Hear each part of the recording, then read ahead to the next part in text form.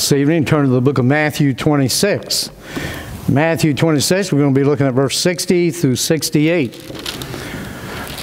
Matthew 26.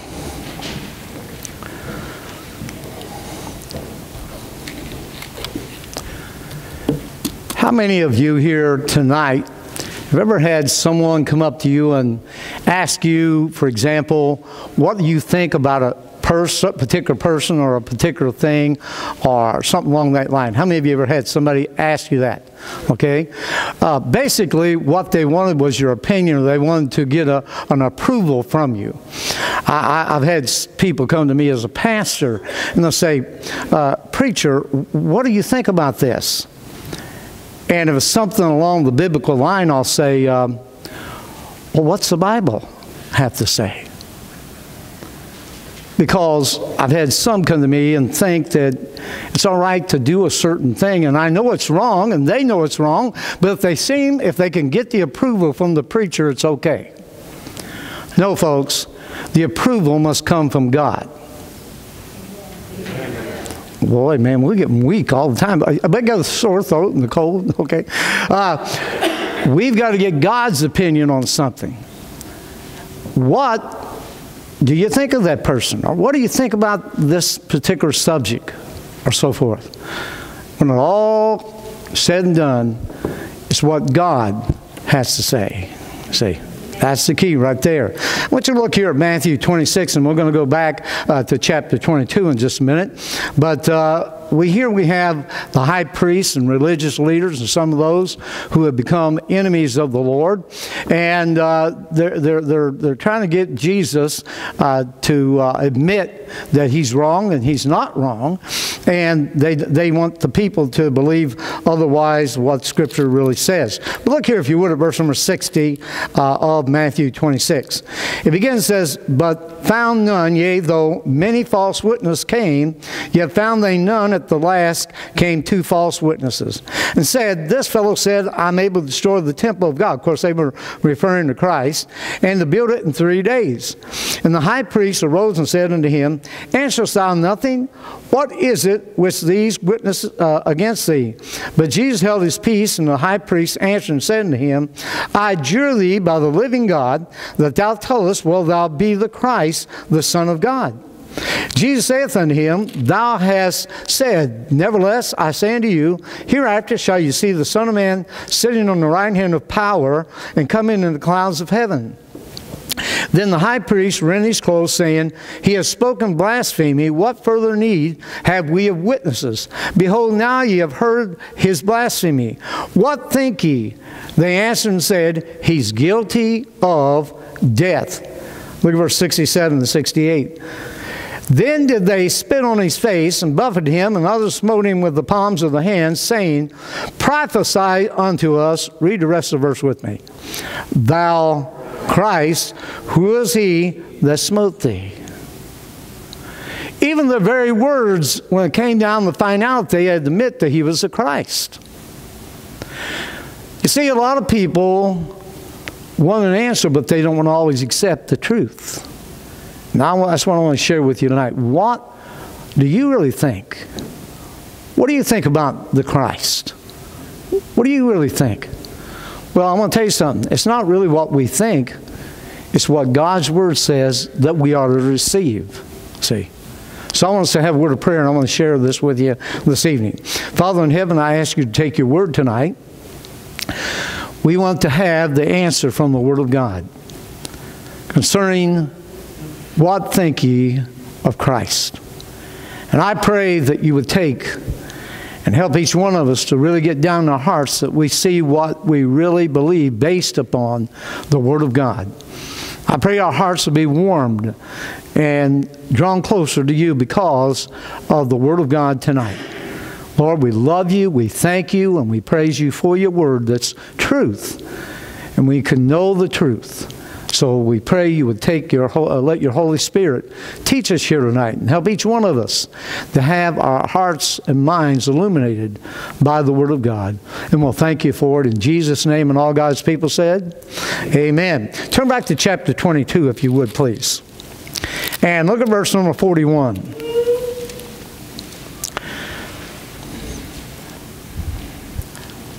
And let's read the two verses together, if you would, please. Verse 41. All right, everyone together. While the Pharisees were gathered together, Jesus asked them, saying, What think ye of Christ? Whose son is he? They saith unto him, the son of David. Now, that is an answer right there, which is 100% correct, because the Bible teaches it. That is what we have to go on. And I began to think about that this week. And the high priests, these religious leaders should have known everything about Christ, because they were adverse in the Old Testament scriptures concerning him. Now, we mentioned one of those things this morning, and that was where he was to be born, the location. In Micah 5:2, the prophet says that he would be born in Bethlehem. You see, God's Word has the answer, but they ignored the Word. Isn't it like some of us sometimes, well, I know what the Bible says, but I want to do this. Come on. Am I right? We do what we want to do. We think the way we want to think. But it's not always the right thing.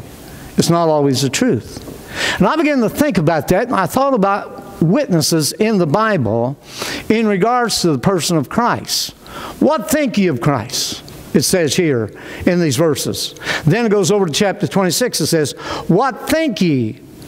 They answered and said, He's guilty of death. For what reason? What had he done? He had told the truth about himself. But let's push that on the back burner for a few seconds, and let's go to Scripture, and let's look at two of the other persons of the Godhead, and let's see what they say.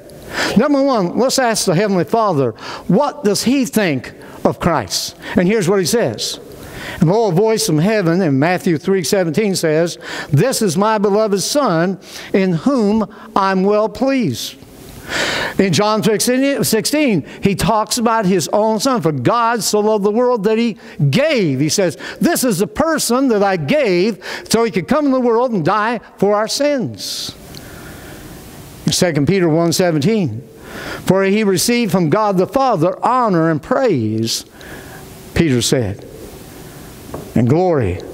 When there came such a voice to him from the excellent glory, This is my beloved Son, in whom I'm well pleased. The Father gave witness of His Son.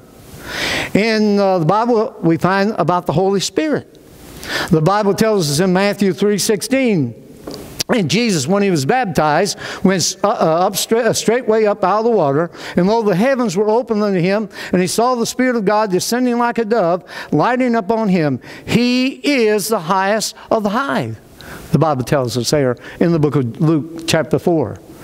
And if I were to ask others tonight, and I'm going to do that, out through Scripture we have different individuals that talked about this person of Christ and who He was.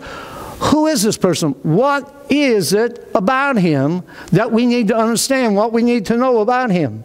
I don't know about you, but I believe it's right for us to ask the question, what think ye of Christ? And I began to think about that, and I went to the fact of in the Scriptures, what the Bible says about Him personally, that He was a great preacher. As He stood on the mountainside and preached, as He stood by the Sea of Galilee and He preached the Word of God, people were astonished. People understood what He was saying about Himself and about His Heavenly Father. I think of the fact that He drew the crowds to Him, and He healed the sick, and He raised the dead. No man spake like this man, the Bible tells us. He was the Son of God. Then I go back to the Old Testament, starting with a man by the name of Abraham, and you know Abraham well. And the Bible tells us in John 8:56, your father Abraham rejoiced to see my day, and he saw it and was glad. Abraham gave testimony of the fact of Christ. He met Him at the tent door there and communed with Him. And friend, God always gives proof, and He gave proof through this great man, Abraham. But let's go to the second one. Let's go to Cephas. Let him stand up and give testimony about Christ. And there we find in Scripture that he says, I find no fault in him. He's not guilty. He's the Son of God. And you see, a lot of people won't accept that. They accept what they want to accept and refuse that which they want to refuse. We go to another man by the name of Pilate, and he becomes a witness for Christ. And Pilate, this man Jesus was brought before him and examined, and he said, I find no fault in him. And you would think that the fact that people would see that these men examined Jesus to the nth degree. We only find a small amount of the judgment there by these men. But they found no fault in him. He was scrutinized probably for hours in regards to who he was. But he was the Son of God. How about the man named Judas Iscariot? He kissed Jesus and called him his friend. Jesus called him his friend. He walked and talked with Jesus upon by the Sea of Galilee. Talked and walked with Jesus there in and out of Jerusalem and various other locations. He knew what Jesus did. He saw the miracles. He saw what Jesus could do that no other man could do. Have you read in Scripture, did anybody else raise anybody from the dead? Yes.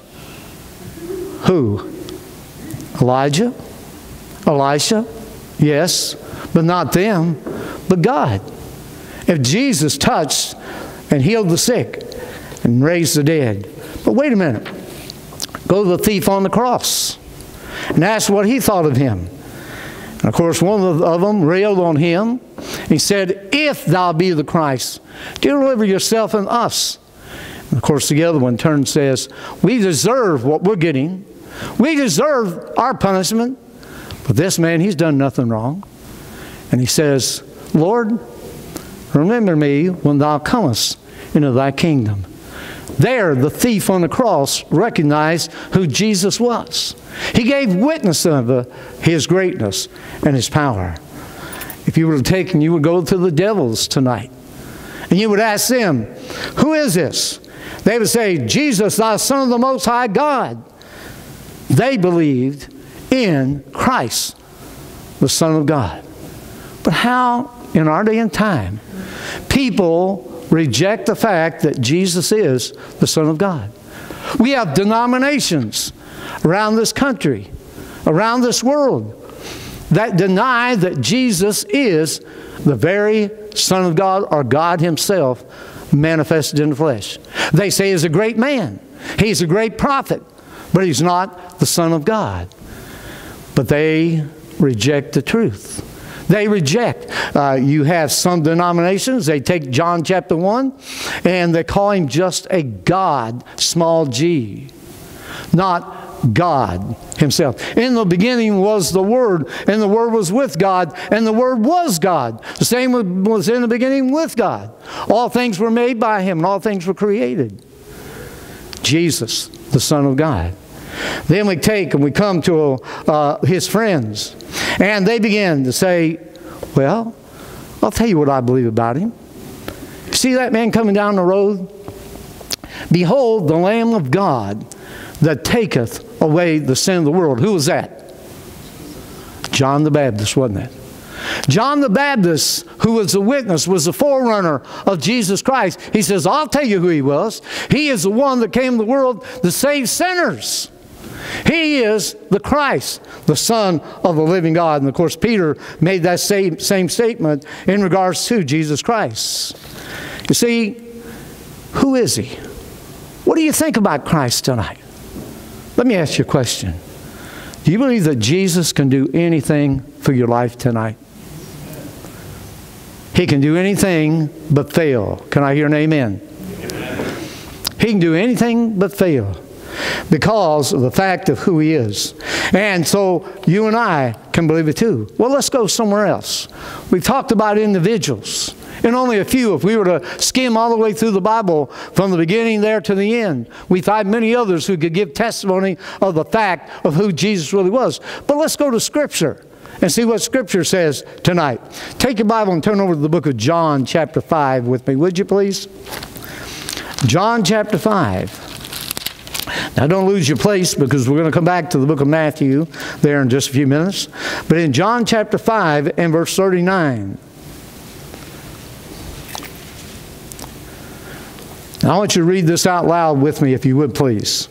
John 5:39. Here we go. Search the what? Scriptures, for in them you think ye have eternal life. Read it out loud.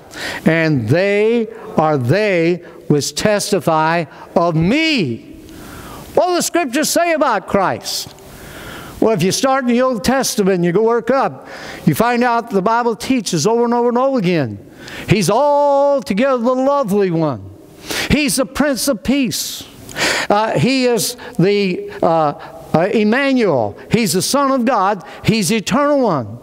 I mean, Isaiah gave great testimony of Jesus Christ. He's a virgin-born Son of God by Mary.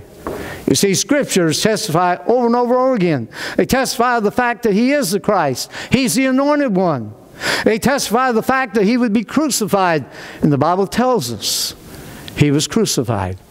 He died for our sins according to Scriptures. He was buried and He rose again the third day. Do you really believe that tonight? Do you believe it? Amen. Why? Because the Bible says so. And if you don't believe the Bible, you call God a liar, because this is the very Word of God. This is the Word of God. This is the spoken Word of God. God gave it to you and me. We call it, it's God-breathed. And I've illustrated that before here in this congregation, how it's God-breathed. It's God's Word. And if we don't believe those things about what the Bible teaches, we're calling God a liar, because this is the Word of God He gave to testify of the Son of God. Look back there again at John 5:39. He says, look, search the Scriptures. That's the problem. People don't want to look in the Bible and see the answer.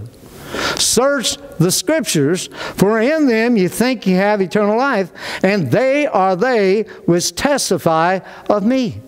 The Scriptures tell us He is going to be the conqueror when He comes back. But He's already a conqueror. He conquered death, didn't He?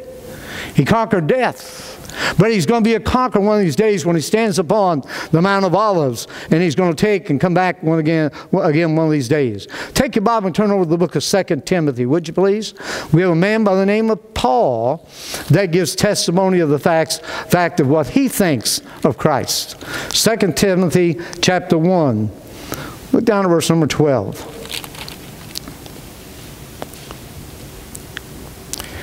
Here's what Paul thinks about Christ. Read it out loud with me, if you would, please. Verse number 12 of 2 Timothy 1. For the which cause I also suffer these things. Nevertheless, I'm not ashamed, for I know whom I believed, and am persuaded that He's able to keep that which I committed unto Him against that day. You see, He is the truth. He is the way, and He's the life, as John said. You and I are to accept that by faith, because there's no other way to heaven. Well, wait a minute. He is also Lord of Lords. All men ought to think of Christ tonight. What think ye of Christ? Do you really believe? Now, I'm testing you a little bit tonight. Do you really believe that Christ can forgive sin? Amen. If you don't believe He can, if you don't believe that He is the I Am, He said you'll die in your sin. Is it important for us to think right about Christ? You see, that will be the difference between heaven and hell. That will be the difference in your life in regards to the fact if He's your Savior or not. Is He your Savior? Well, let me go a little bit further as a Christian, because I would assume everybody mostly here tonight knows Jesus Christ personally as a Savior. But I want to tell you something. 50-some years ago, I sat back in a pew. I read my Bible. I went to church Sunday morning, Sunday night, Wednesday night, many times had to walk, and the church was 8 miles away. I'd, do this because I didn't have a way to get to church. And I was unsaved. I did not know Christ. I was religious, but I was lost. But that night, February 17th, 1963, when I sat in that pew, I came to realize I was a lost sinner, and Jesus Christ became real that night. He became my Savior, and I believed on Him. But wait a minute. What is Christ to you tonight? Now think about this. Is He a very present help in the time of trouble? Huh? When you have problems and trouble and so forth, do you go to Him, as Peter said in 1 Peter 5:7, casting all your care upon Him, for He careth for you? Would you quote that with me again? 1 Peter 5:7. Casting all your care upon Him, for He careth for you. Is He that to you tonight? What do you think about Christ when you have problems, when you have troubles, when you have heartache? Well, take your Bible and turn to 2 Corinthians chapter 1. 2 Corinthians chapter 1. I'm glad and I was thinking about this yesterday, and I did not give the scripture yesterday at Brother Shafter Reisner's service. But I was thinking about here in 2 Corinthians chapter 1. I want you to look at verse 1. Paul, an apostle of Jesus Christ, by the will of God, and Timothy, our brother, unto the church of God which is in Corinth, with all the saints which are in Achaia. Grace be to you, and peace from God our Father, and from the Lord Jesus Christ. Blessed be God, even the Father of our Lord Jesus Christ, the Father of mercies, and the God of all comfort, who comfort us. Read verse 4 with me out loud, would you please? Who comfort us all in our tribulation, that we may be able to comfort them which are in any trouble by the comfort where we ourselves are comforted of God. But here's the verse I want you to get a hold of tonight. Look at it. Verse number 5. For as the sufferings of Christ abound in us, so our consolation also, read it with me, aboundeth by Christ. Your consolation, your comfort, when we're going through difficulties and problems and so forth, is to come from Christ. Why? He's a very present help in the time of trouble. Amen? A very present help in the time of trouble. But look at the rest of the verse there. He says, to our consolation also aboundeth by Christ. Folks, He is a very present help in the time of trouble. He's your comfort in the hour of grief and loneliness. But here's one I like. Is Christ your companion on a daily basis? Is He like the songwriter wrote, and He walks with me, and He talks with me, and He tells me I am His own? Is that how you feel about Christ? Do you think of Him daily as walking by your side? I do. I think about the fact when He was in the garden there with Adam and Eve, and He walked with them in the cool of the day. And they had that fellowship, and they talked with one another, and He taught them in regards to their life and things they were to teach their children. You see, that is how I feel about Christ. He's with me. I never worry about where to go, when I travel. I never worry about that. I used to. When I get my car, man, I hope I don't have a wreck. I'm glad the Lord's with us wherever we go. I'm glad for Hebrews 13:5. He says, I will never, say it with me, I will never leave thee nor forsake thee. Christ is with us. But how do you feel about Christ? What do you think about Christ in His promise that He would be with you no matter where you go? You can depend upon Him. And He is a friend that sticketh closer than a brother. Amen? I mean, I got wonderful brothers. I appreciate my brothers. But I want to tell you, sometimes my brothers can't always be there when I need somebody.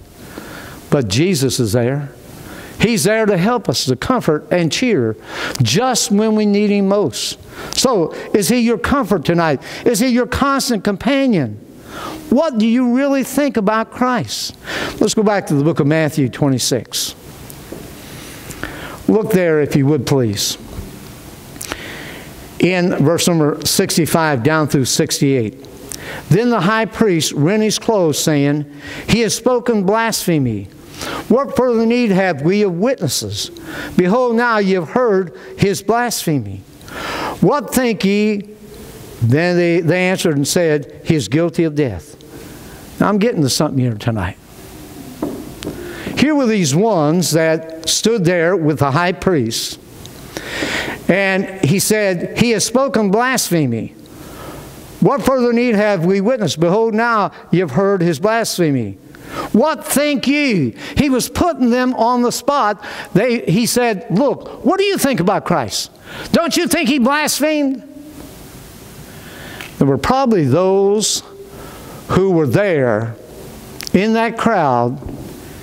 They knew that Jesus hadn't blasphemed. He told the truth.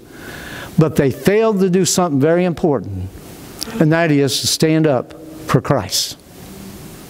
Do you think enough of Jesus to stand up for Him tonight? I mean, when you stand around people and they begin to curse or something like that, do you stand up for Christ? Or do you just go on and let people talk about Jesus in the wrong way? Use His name in vain. And it's easy to do because we're human, but if Jesus is walking with us, we ought to defend Him. I mean, look, Margaret, how would you feel about your husband if somebody stood around and cursed at you and he did nothing?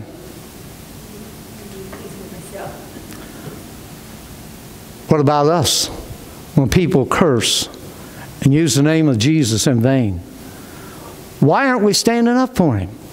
What think you of Christ? Is He your ever companion? Is He your Savior? Is He one that you would stand up for and defend? You're going to have to do that. One of these days, somebody's going to say, look, if you believe in Jesus Christ, we're going to put you to death. How are you going to respond? How are you going to act? What are you going to say? You see, what think ye of Christ? Think ye? They answered and said, He's guilty of death. Then did they spit in His face and buffeted Him, and others smote Him with the palm of their hands, saying, Prophesy unto us, Thou Christ, who is He that smote thee? You see, you and I are to stand up for Jesus. Do you really think He is the Son of God? Do you really believe He is the Savior? Do you really believe He is God manifested in the flesh? That means we've got to take a stand. That means that we, regardless of who it is, if it be your closest friend, you say, wait a minute, that's my Savior. Years ago, and I might have told this illustration here, I was at a football game at the stadium there in Lawrenceburg, Indiana. And I had sat down, and there were some guys that came up and sat next to me. And I mean, these guys were not little guys. And I never was too big, okay? But I was 135 pounds soaking wet. And here's these guys, they begin to use the Lord's name in vain. And I turned to them and I said, excuse me, that's my Savior. That's my Lord. I appreciate you not using His name in vain. And I thought this one guy, I mean, he was a big guy. I thought he was going to pulverize me. But you know what? He said, I'm sorry. I'm sorry. You stand up for the Lord. Why? Because, folks, Jesus is the Christ, the Son of the living God. Amen. And we as Christians need to take a stand, whether it be at work. Let me ask you a question. If your boss would confront you with the fact of something like this, how would you respond to him? Would you stand up for the Lord? Huh? or anyone else? What if it's a policeman? Now, not that we should have a wrong attitude towards policemen. I think we ought to take and defend our policemen. But if I had a policeman tonight begin to curse and use God's name in vain, I want to tell you something. I'd tell him, look, sir, I appreciate you as an individual, but you just used my Lord's name in vain. We ought to stand up for him. Huh? That's what you and I need to do. Here were these ones here. They didn't stand up for Jesus. But what happened? They joined the crowd, and verse 67 says, Then did they spit in his face and buffeted him, and others smote him with the palms of their hands, saying, Prophesy unto us, thou Christ, who is he that smote thee? See, Jesus is not just a magic man. He is the Son of God. He's God's Son. Listen to me. Who came and paid the price for you and me. Because the Bible clearly says this in Romans 5:8. But God commendeth his love towards us, in that while we were yet sinners, Christ died for us. Can you and I do less than our best in standing up for the Lord and saying, He is the Son of God. He's my Savior. He's my Lord. And stand up for the Lord. Now let me ask you tonight. What think you? What think ye of Christ? Is He your Savior? Is He your constant companion? Is He the one that you go to for comfort? Is He the one that you go to for wisdom? After all, the Bible says, If any man lack wisdom, let him ask of God, that giveth to all men liberally, and upbraideth not, and it shall be given him. We can go to Jesus for everything because we know who He is. Amen? He's the Christ, the Son of the living God. And these here denied Him. Will you deny Him? Or will you depend upon Him? Will you trust Him? Will you walk with Him in fellowship? Will you put Him first in your life? That's what I'm trying to get across to you tonight. What is it that you think about Christ? Let's go to the book of 1 Timothy chapter 1 and close with this, would you please? 1 Timothy chapter 1.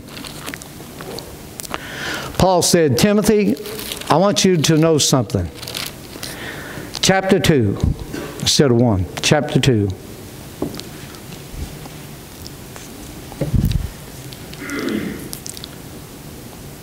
And I want you to look at verse 5. And I want you to read it out loud with me, verse 5 and 6, if you would, please. Here we go. For there's one God and one mediator between God and men, the man Christ Jesus, who gave Himself a ransom for what? All to be testified in due time. Some of you possibly have some friends that don't believe Jesus is God. Here's one of the most clearest verse in all Scripture concerning the fact that Christ is God. Verse number 5. Read it again with me. For there's one God and one mediator between God and men, the man Christ Jesus. It not only teaches the fact of His deity, it teaches His humanity there, because Jesus was 100% God, yet 100% man. And all God's people said, well, let's bow our heads in prayer. What think ye of Christ? I hope that you realize that Christ, when He came down to this earth, as a little baby took on Him human flesh, He was no less God by doing that. But He came that He might feel the infirmities that you have and I have, and He could deal with them, and He could be a sympathetic high priest, as the Bible tells us in the book of Hebrews. So tonight, what think ye of Christ? Our actions speak much louder than our words. Father in heaven, I pray You would take Your word tonight and help each one of us, that we realize by what we do and by what we say we do, show what we think of a person called Jesus Christ, who is the Son of God, who gave His all that we could have all. I pray tonight, if there happened to be someone who walked in this auditorium who is not saved, I pray they'll be saved tonight. I pray for every Christian here tonight that they will put Jesus as first place in their life. That they would let Him rule and reign in their life, because He deserves to reign in our life. Father, I pray You take Your word and use it for Your honor and glory, and help me to be obedient to Your divine commands. Because the Bible says, if we love, You said, if we love You, we'll keep Your commandments. So I pray You touch each one of us tonight, that we come to a new commitment. What do we really think about Jesus the Christ? Well, thank You for it in Jesus' name. Amen. Would you stand with me, please?